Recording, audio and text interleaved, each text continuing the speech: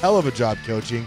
I mean, in my estimation, it's always funny. Steve Kerr got Coach of the Year, and it's the classic debate, like, is it the person who should win who did more with probably a less talented team, I think, or the most with the most talent? Right. Who is a better coaching job?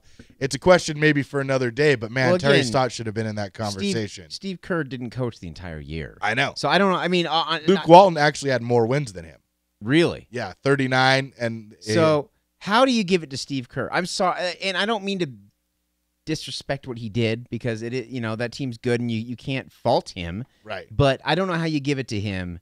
To me, it doesn't make any sense. That's a whole other topic for another day. Well, it's weird. You would think, like to be like the 3-point champion percentage or most made or whatever, you have to have a minimum number of attempts. Like in baseball, like to win the batting average, I think you have to have at least 200 at-bats. You can't just have 50 at-bats, So maybe it's something they need to consider, whether it's MVP voting or Coach of the Year, that you actually have to be on the bench for 50 games or something. I don't know. To me, I don't know, man. It's what you're saying is you'd like to take a shot at coaching the Golden State Warriors and see how many games you could win. I could do it and win at least 50 games with this squad. Right.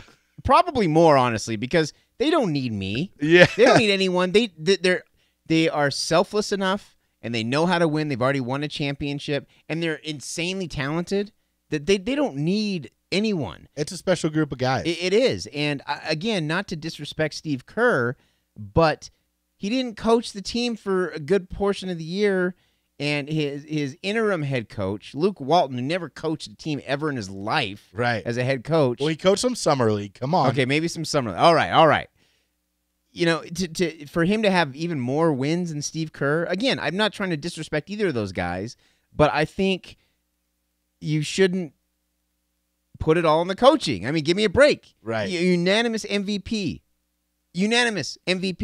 That says everything you need to know. Right. I agree. It's never happened before. And maybe a conversation for another day, and, I don't know where we're at on time, but 2 minutes left. Something to pine over is, who is the most important player on the Golden State Warriors?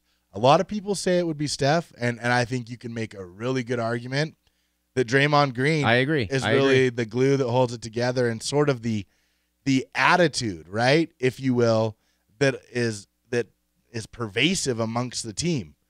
He's the vocal leader, but he's also sort of their muscle. Him and maybe Bogut to a certain extent, but Bogut doesn't have the impact offensively and assist-wise and shooting that Draymond Green does. But maybe, I think there's a good argument there to be made that Draymond Green is the most important player on Golden State Warrior, a second-round pick.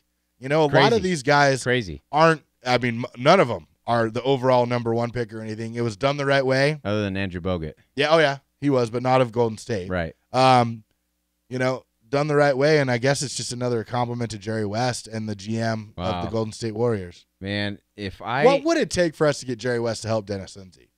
Not that he needs it, but it's Jerry West. I'm just telling you, if I am a GM, I am throwing everything. Whatever Jerry West wants, get him there, because everything private he playing touches, back and forth. Unreal, man. The guy is incredible. He's the logo. He is. He's the logo. He is. He's accomplished everything on every single level you possibly can, almost, other than coaching. Yeah. He was an average coach. Very average. Yeah. If you like that video, don't forget to subscribe. You can also click on the Dog Induced logo to be taken to our website. We also got a couple videos up. Thanks. We'll see you next time.